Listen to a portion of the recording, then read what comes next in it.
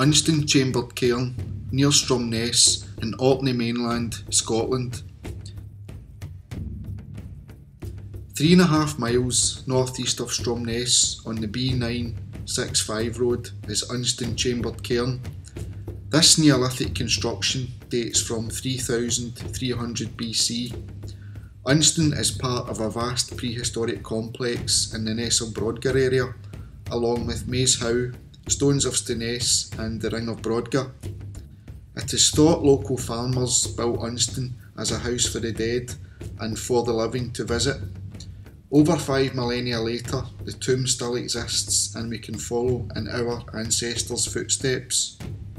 Situated next to the Loch of Ness, Unstan is among the oldest sites in the heart of Neolithic Orkney. The site was erected before the first buildings appeared at the Ness of Brodgar.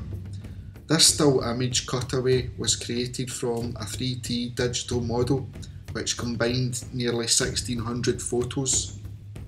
A low, narrow southeast orientated passage ushers you into a near rectangular main chamber.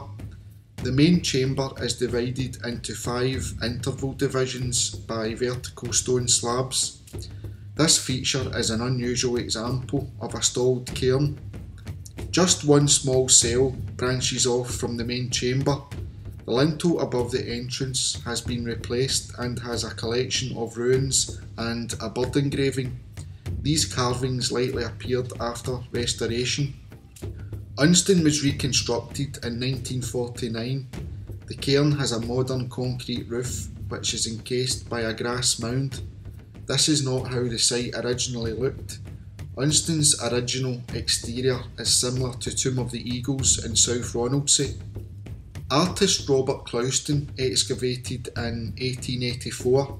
He was the first person in thousands of years to see the interior. Further excavations took place in 1937. In 1907, the Arcadian newspaper mentioned the structure was still open to the elements. Excavation revealed a jumble of human bones in all 5 compartments. In the side cell were 2 near complete crouched skeletons, which are thought to be the last people buried here. The recently departed could have been positioned in the side cell for a period, then relocated to one of the 5 stalls. DNA tests have given us clues about the people who were laid to rest here. One man was related to the other early Arcadian inhabitants. Radiocarbon dating showed 3 of these people died between 5,350 and 5,100 years ago. A large collection of at least 30 pottery bowl fragments were found. These are of a design found in many Orkney tombs and now called Unstanware. Some were plain and deep, others were decorated and shallow. Some of the pottery was skillfully made of local clay long before the pottery wheel came to Orkney. The Neolithic inhabitants in Orkney understood the importance to fire soft clay into watertight pots. This enabled them to cook better and store food. The designs were engraved into the clay before firing. These geometric patterns carried important meaning echoed into Unstan's stonework. The original shape of Unstan could have resembled an upturned bowl. The stonework in the lower walls were arranged like the patterns in the clay. The Unstanware containers likely held food and drink and may have been buried for the afterlife, tributes to the ancestors or offerings to the spirit world. One of the most important Neolithic cereals, called naked barley, originated in Iran in 6000 BC. Naked barley appeared in Orkney around 4000 BC. Traces of a meal were left in 3 of the pots. Analysis by scientists found dairy fats and cooking temperatures beyond 300 degrees Celsius. One of these pots contained a preserved fragment of an impression of barley grain, grown to make porridge, bread or perhaps to brew an ale. 5 well-made leaf-shaped arrowheads were found inside Unstan. Flint was valuable and scarce in prehistoric Orkney. These may have been offerings for the spirits.